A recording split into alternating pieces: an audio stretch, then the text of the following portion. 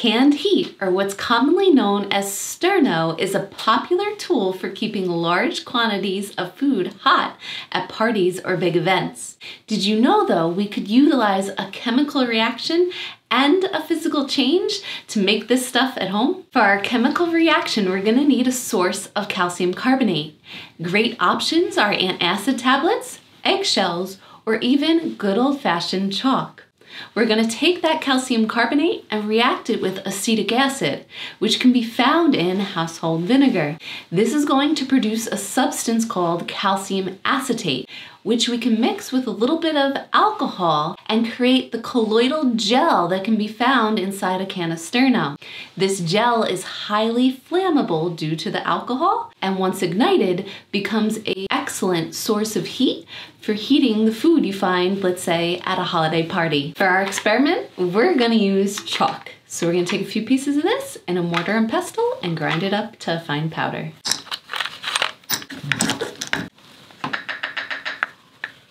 Once we've ground up our chalk and we have an abundant source of powdered calcium carbonate, we're going to mass out about 10 grams of it in our beaker.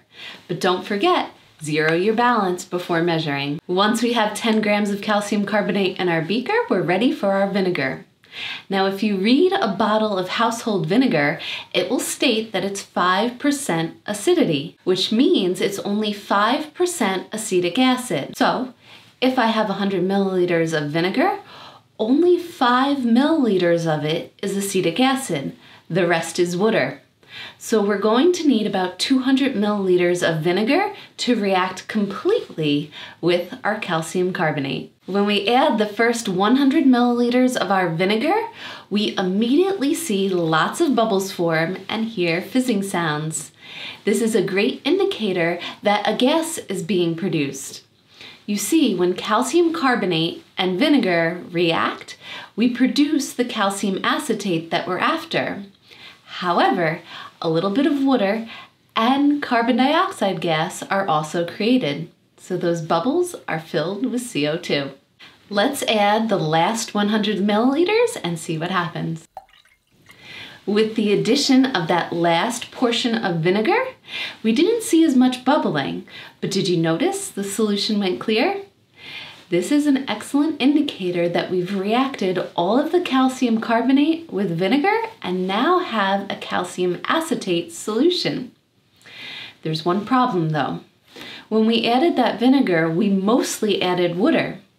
However, we need a saturated solution of calcium acetate to create our colloidal gel. So we have to heat it, drive off some of that water, so we have a very saturated solution. So we're going to turn on our hot plate and we're going to let this solution heat until it's at least half, if not less, of its original volume.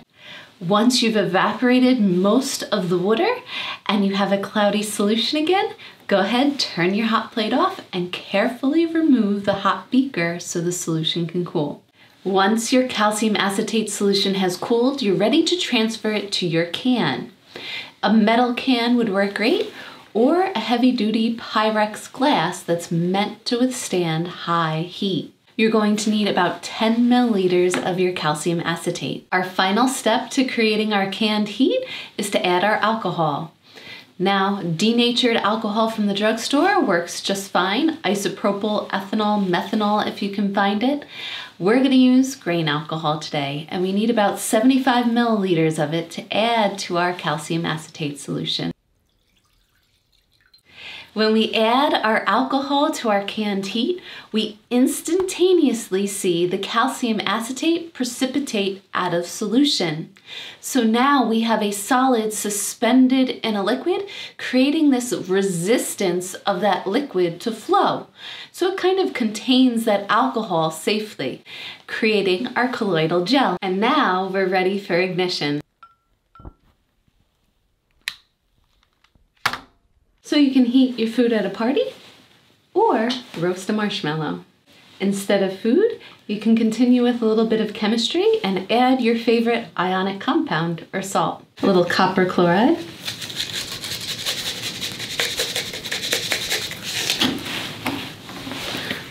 Or a little strontium chloride.